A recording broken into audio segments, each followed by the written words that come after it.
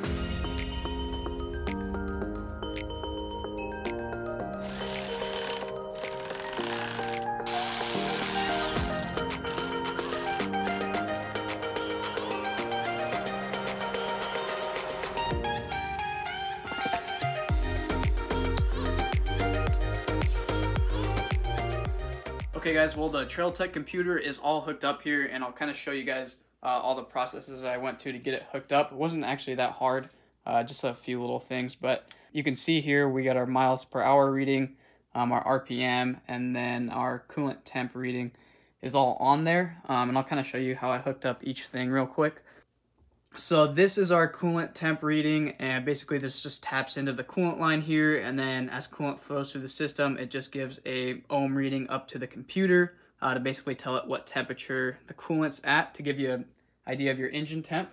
If we come over to the spark plug wire, you're supposed to wrap this wire around your coil, and basically that's just going to give us a reading of how many times that's firing, and that'll convert into a RPM reading on the gauge. After I get the engine running, I'll have to verify and make sure that's all set correctly. Last thing I did here was I installed a rotor bolt that has a magnet on it, and then here's our sensor, and that sensor is just going to read every time that rotor bolt comes around. I still have to program in the computer the actual wheel size, but I'm going to wait to do that until I have the bike running and can actually do a distance test. But yeah, overall, not that much stuff, and then I just kind of zip tied our wires down and put on our two rubber mounts for our gas tank here. But I think what I'm going to do next is I'm going to go ahead, fill in all the fluids like your oil, your coolant, bleed the brakes, and that sort of thing, and then I'll probably get to torquing down all these bolts, because I was waiting to torque everything down until I had the bike together and the suspension set the way it needed to be. And now that everything's together, I think we're good to go ahead, torque everything down.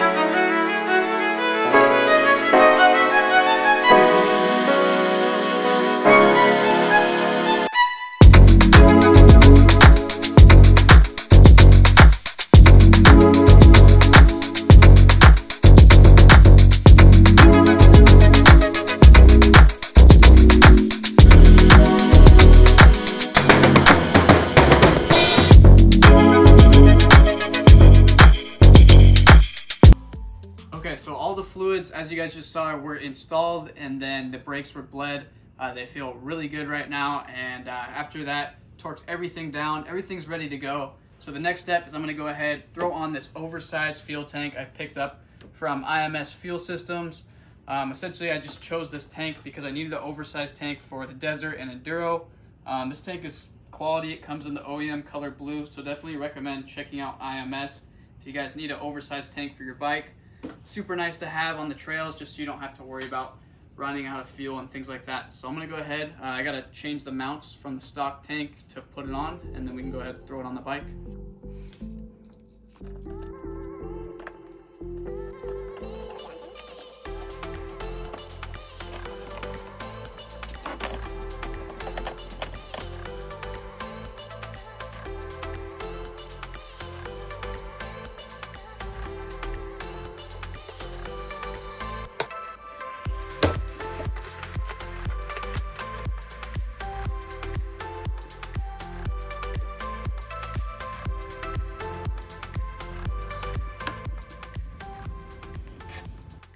Alright guys, we got the IMS fuel tank all installed on here. Looks awesome, and also went with the Tusk gas cap just to really finish things off.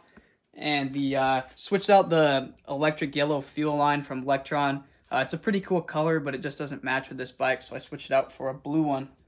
But yeah, I want to go ahead and talk to you guys about the plastics I got for the bike. So Polisport hooked us up with 2 different kits for this bike. I did their restyle kit on the Honda CR125, and I went with their restyle kit again for this YZ250 just because it's super affordable and it looks awesome. So they sent over this Nardo gray kit, which is a really cool gray color, and then they sent over the Yamaha factory OEM blue. I'm going to be running this one to start out just because my graphics match up with this one really nicely. And then the Nardo gray is going to be awesome to have if I'm doing like single track or something where I don't want the graphics to get messed up, and I can throw that kit on there. It's just going to look great. And then also, they sent over our radiator fins and our rear mud flaps as well. So, super excited. Huge shout out to Polisport, and I just can't wait to see all this stuff on the bike.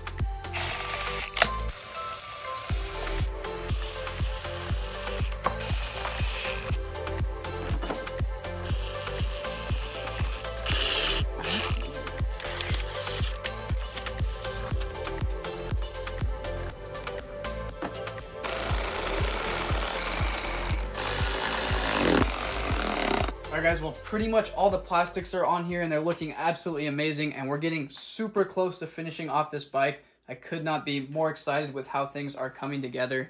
But the next step is to go ahead, throw on the seat, but I'm not going to put on this old seat cover. It's actually in pretty good condition for the OEM cover, but it's super slippery, super sun faded, so we're going to go ahead, throw on a brand new seat cover that MotoSeat sent over. Super grippy. That's kind of why I went with this one. It also has the ribbing on it to keep you in place while you're riding. And then also just a really awesome color combo that's going to match up really nicely with the graphics kit that I'll show you guys here in a bit. But yeah, if you guys want to check out MotoSeat, I'll have them down in the description. And I'm going to go ahead, throw this awesome cover on here, and then throw the seat onto the bike. Alright guys, just really quick before I go ahead, throw on that seat cover, I just want to mention how you can get entered to win this Fathead Racing cylinder head right here. So super easy. I have a link down below in the video description to my new website where we're selling a bunch of different parts. So check out those parts while you're over there. But when you click that link, it's going to bring you to a page, and all you're going to have to do is enter in some basic information to get entered to win this head. It's going to come with a bunch of different things here. So we got our O-rings, hardware, an extra dome if you want to play around with the compression on it, and our engine mounting plates. And I'm not going to limit it to just people with YZ250s. You can get entered to win this thing if you have any bike, but it is only going to fit YZ250s, so if you win it and you don't have a YZ250, you can always resell it or just keep it as a piece of memorabilia. Yep, I'm going to go ahead, throw on the seat cover. Just wanted to mention how you guys can get entered to win it.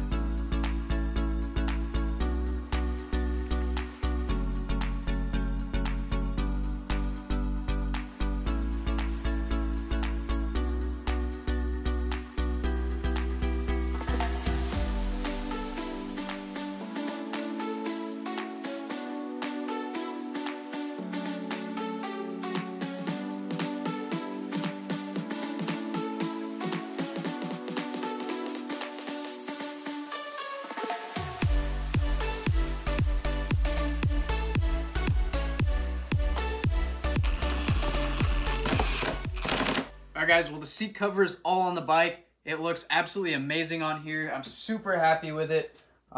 Just really ties everything together. But the next thing, I'm going to go ahead, throw the graphics on the bike. It's getting late tonight, so I'm just going to get them on there. And then in the morning, we have light outside. We can go out there, check out how awesome the bike looks, and hear this thing run for the first time.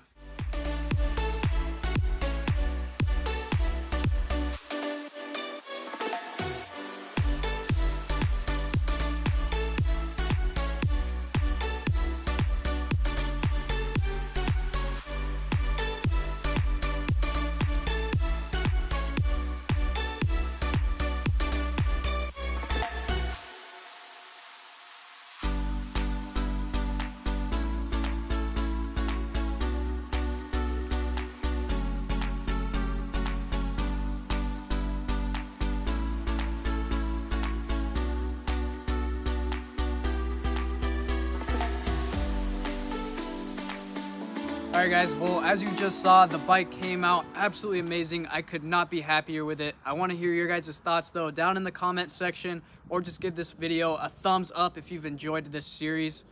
I got this graphics kit from Fast Track Moto. I'll have their link to their website down below in the description, but they absolutely killed this kit.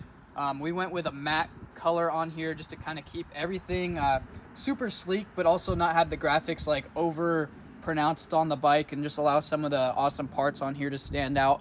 And I also, as you guys know, I tore this thing down to a frame and just rebuilt everything to OEM quality, or in a lot of cases a lot better, to turn it into a desert and enduro bike. So that's why I put the 250X here, which is Yamaha's trail edition. So just a little touch there that I think really sets this bike apart. But yeah, I'll kind of go into detail later on all the parts on this bike. But for now, I want to give a huge shout out to all the companies that have helped me get to this point and make this bike a reality. But without further ado, I know you guys have been waiting a really long time to hear this thing run, and so have I. So I'm going to go ahead, grab some gas, and we can see if she's going to start up. I mixed this gas 32-to-1 for the break-in, so it might be a little smoky, but it'll be good for first couple hours.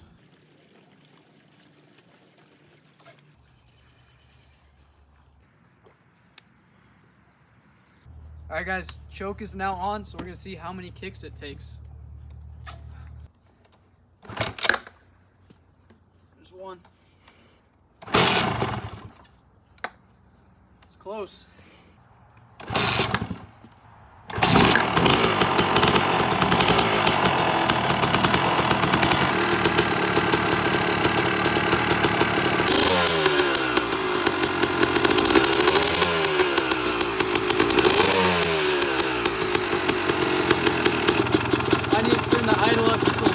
But it's almost perfect. Actually, it might be good right there. Alright guys, well the bike sounded amazing. Started up 4th or 5th kick. I can't remember exactly which one, but super happy. It started up really quickly and sounded absolutely amazing. I wasn't able to go past half throttle just because the bike's still getting broken in, but I will have videos of me riding it probably here soon. I'm going to do a time lapse of the entire build, so I'll probably put some riding footage at the end of that. So make sure your post notifications are on so you don't miss out on the time lapse of this entire build. Also, make sure to follow me on Instagram if you want to see the gray plastic kit on the bike here soon. And if you want to help support the channel, shop your Polisport parts at the D-Zone. Thanks guys, and I'll see you next time.